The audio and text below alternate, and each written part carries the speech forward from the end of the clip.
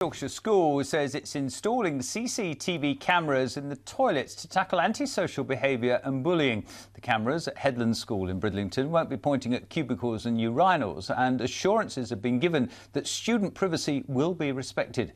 Simon Spark reports. This is what the view from CCTV cameras in the Headland School toilets will look like. The school have taken the measures after consulting with parents by letter last month. It said, "It has become evident that there have been incidents of vandalism, smoking and sadly some acts of unkindness in and around the student toilet areas. These areas have become an environment where some of our students feel vulnerable." But one parent we spoke to didn't think one letter was enough. We've got a brief questionnaire, are you in favour or are you not? And that was all you got. And I think this should give us more information.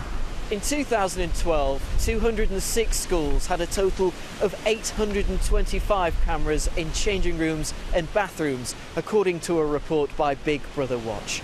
Their report highlighted concerns over who views these images and whether children were becoming acclimatised to surveillance becoming the norm. I think it's absolutely disgraceful. I mean, no doubt the school will say that it needs CCTV cameras in the school toilets because of bullying and various antisocial behaviour. Well, my answer to that is sort out the bullying and the antisocial behaviour. We're talking about children's privacy here. They shouldn't be filmed as they're going into the toilet, and I'm sure that none of us would want the same. But some East Riding councillors say there's nothing wrong with what the school is doing.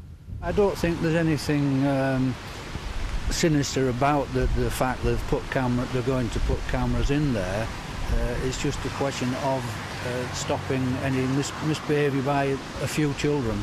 Hessle High School has had CCTV in toilet areas for the last 10 years. They say it's there to keep students safe, it's still being utilised and has been successful. The East Riding of Yorkshire Council also agree, saying any strategy which leads to greater safety and security for children and which the school judges to be appropriate is to be supported. Simon Spark, BBC Look North, Bridlington. Yeah, we'll be asking for your views on this one in just a moment. And by the way, we did ask Headland School to speak to us today, but nobody was available.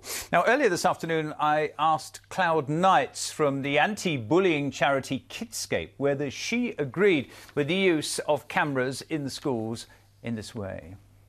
I think to be using them in toilets does cause concern, but we have to look at, why we would be doing this.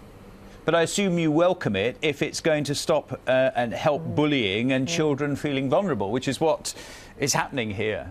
Absolutely. A lot of people would just be alarmed and not look at the issues. Yes, we do know in this day and age still that so much bullying and antisocial behaviour, vandalism and so on happens in areas that teachers don't go into. And of course, there are separate toilets for teachers and pupils. I mean, the Freedom Association said to us this afternoon, this is a disgusting, I quote, invasion of these young people's privacy. What do you say to that? I think we have to weigh up the difference between someone's privacy and someone's safety. And I think we have to really concentrate on the safety elements. But I would say that CCTV cameras in toilets isn't enough. We wouldn't want there to be a sense of false security, for instance. I mean, in front of me here, I've got a head teacher's letter to the parents saying, I want our students to be able to use these facilities, meaning the toilets, without fear of intimidation. Absolutely. And I mean, we work with children who have huge health problems because they're frightened of going to the toilet, and that can obviously lead to many stomach problems and other things. So we do want to make every part of the school safe, and especially such a place as a toilet. And final question, do you think parents watching tonight will be shocked about CCTV in toilets or couldn't care less? I think many of them will know about it, and many of them will be hoping that this is part of a holistic programme, that we're not just putting a mechanical object in the toilet. We want to actually cultivate greater understanding. I think that's the key, and greater tolerance. Very good to talk to you tonight, Claude. Thank you very much indeed.